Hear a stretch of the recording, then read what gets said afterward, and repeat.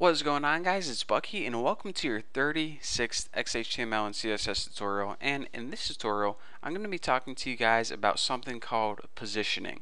So before, whenever we were making websites and we added like an image and then a header and then a paragraph and then maybe some links or something, everything kind of appeared after one another. It kind of flowed together in a nice, neat order. I mean, your image knew automatically not to appear on top of your text to cover it up. And whenever you made a paragraph, it didn't just put them in a random location. It put it under whatever was there before, like under your header or under your image. So everything kind of flowed automatically, but while this is good if you're going for that, kind of boring, organized look, it didn't give you a whole lot of control over the layout and look of your website. So in this tutorial, I'm going to teach you guys how to change all that using something called absolute positioning. Now, let's go ahead and look at an example right now. So I'm going to make two divs, or aka two boxes on the screen, and I'm going to show you guys how to move them around exactly where you want them. So let's go ahead and make a div with an ID of, I don't know, apples, and just go ahead and end that div. Let's add some text in it. I am the apple box. Isn't there a cereal like Apple Jacks? That's what I was thinking of. So let's go ahead and copy this and add another div with the ID blueberry, and just put like yo soy un blueberry. This can be a Mexican blueberry box. So anyways, go ahead and save this and see what we have on our screen so far. We have I am the apple box and yo soy un blueberry, the blueberry box. So in order to visualize these a little better, let's go ahead up in CSS and give them a border, actually, so they actually look like boxes. So go ahead and in your apples, let's add some rules to it. Border equals 2 pixels solid red, because apples are red. It might make it easier to tell. And let's see, in order to apply that absolute positioning, here's what you need to do. Type in the attribute position, and for the value type absolute. And now, well, it's better if I just show you what absolute positioning is. So anyways, just leave it like this. But anyways, since these are boxes, we need to give them a couple things. First of all, a width and a height, so CSS knows how wide and how tall to draw that border, and also a top and a left, or pretty much coordinates, so it knows where on the screen to draw the border. So width equals I don't know, let's say 150 pixels, and height equals 175 pixels. That'll be good for this resolution. So now we need to say, where on the screen do you want to draw this box? Well, 30 pixels down from the top is good, and let's say right, in other words, 15 pixels from the left. So now let's go ahead and save this and see what we got. We got a red box, 2 pixels solid red. It's absolute, and the width is 150 by 175, and it's 30 pixels down from the top and 15 pixels from the right.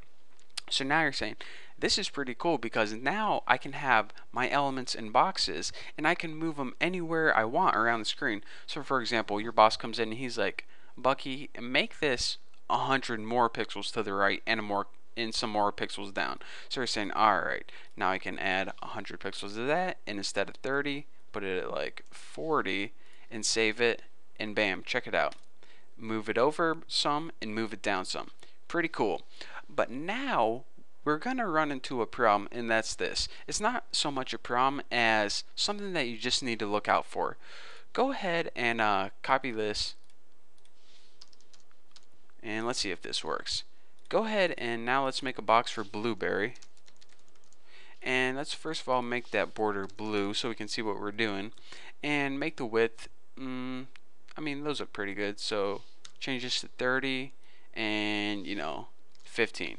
Whoa, easy hoss. So now in our blueberry box we have a blue border. The position is absolute still.